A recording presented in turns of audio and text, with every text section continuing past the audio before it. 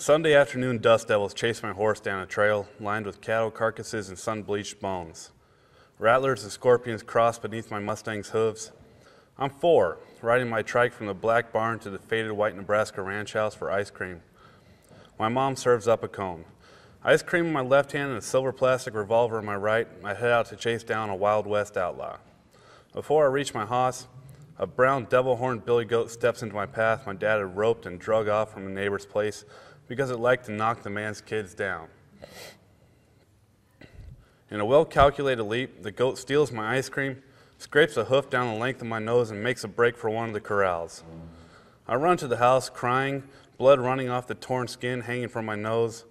My mom tries to comfort me with another cone, but my dad won't stand for it. He tells me settle up with that goat first. The goat, back against the corral boards, is enjoying my ice cream.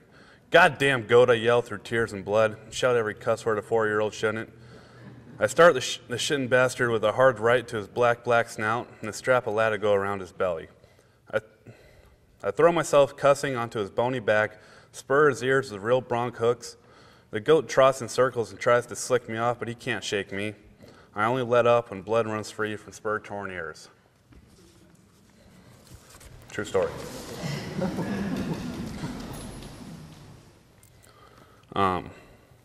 The next one is a poem I wrote a couple years ago, and because of who it's about, I said I would never publish it, at least as long as this person's alive, but I figured I might as well go ahead and read it if I can't publish it. And it's about the infamous Claude Dallas. I'm stuck in Salina with Brian Horner and a 4-fingered friend, a 12 of High Life, and a bottle of SoCo. Town singing Poncho and Lefty on my beat-to-shit stereo. Living on the road, my friend, was going to make you free and clean. Sure, Claude is instructive here. He and my dad are guzzling wild turkey at home in Washington tonight, talking rank horses, baseball, loner coyotes that get their asses chewed by their own kind. They're talking say a prayer for Lefty too kind of talk. And the Claude's the last outlaw of the West. Buckaroo, trapper, gunslick, recently cut loose from Idaho State Penitentiary after a couple breaks for freedom plus 20 years. Claude says you can't ever get a Hemingway unless you have a Pushkin first. Dad says Eastern lit crits are faggoty. Claude says that's some Irish wolfhound on the floor. The canine's drunk on good company and dreams of raw moose and elk to chew down. But he lifts his great gray head and growls what may be the first line of a great Gonzo song. Claude's the last pure American cowboy. National Geographic says that. Claude's the last true Western outlaw. I say that. And I'll say it standing on your coffee table in black bullhide boots if you're dumb and need it said that way. It gives a real man chills to hear Ian Tyson sing Claude's Out in the Sage tonight. After my mom serves up cheeseburgers, New York steaks, and spinach casserole, they wash down the Safeway bought by Claude carrot cake.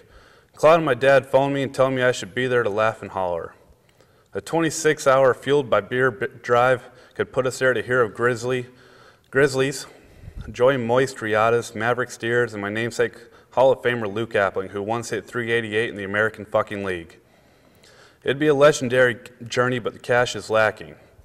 We needed a big fucking break from school, and we needed it now.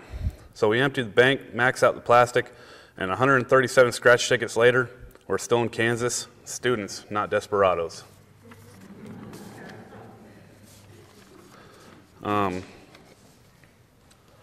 Next one is called Beslan, and it's about a terrorist attack in a small Russian town. And the deal was it was an Al-Qaeda-funded attack, and it was allegedly a trial run for what they're going to do in America. And what they did is they came in, took over a school, held everybody hostage for several days, executed all adult males as soon as they took over, and just really nasty, ugly stuff. But it was something that touched me, and this is the first of probably a couple poems that I will write about it. This is actually about the children and the aftermath. So here we go. Beslan. Rocket launcher stand out, oversized and aimed to destroy on the Lego schools built by frail 9-year-old men. Water bottles and wildflowers decorate too many young graves. Toy cars and dolls for the children, tear-filled prayers for the rest. a double-shot vodka for me. In 23-color Crayola, my child still draws a terrace, detailed down to the belted explosives, just to burn them over a single candle in the loneliest of rooms.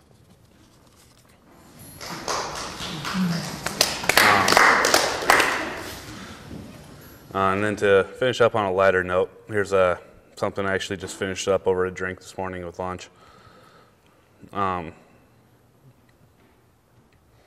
Inspired by one of our instructors, Bob Wrigley, who, when his wife was bringing up the issue of him looking like a 70s porn star and pictures of him in the 70s, he said, well, I felt like a porn star.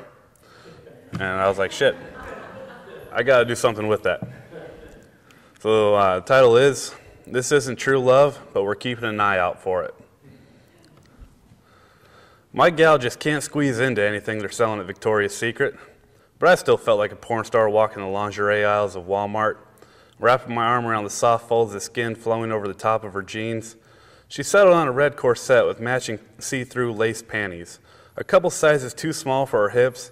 I love seeing her soft dimpled cheeks bulging from their fabric cage. Back at the trailer, I lit Febreze spring-scented candles on the headboard, emptied our supersized Taco Bell cups from lunch into the sink and filled them with wine from the box on top of the refrigerator. Then I put in her favorite porn video. Sheepless in Montana always gets her going. She slipped off to the bathroom and the trailer shook just a bit as she fought her way into the outfit. I was really going to show her I was a much better choice for a husband than that cousin I stole her away from a month ago.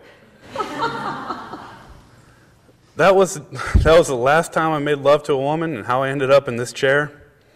We rocked that trailer so hard it came flying off the blocks and crashed right into the neighbor's yard gnome collection.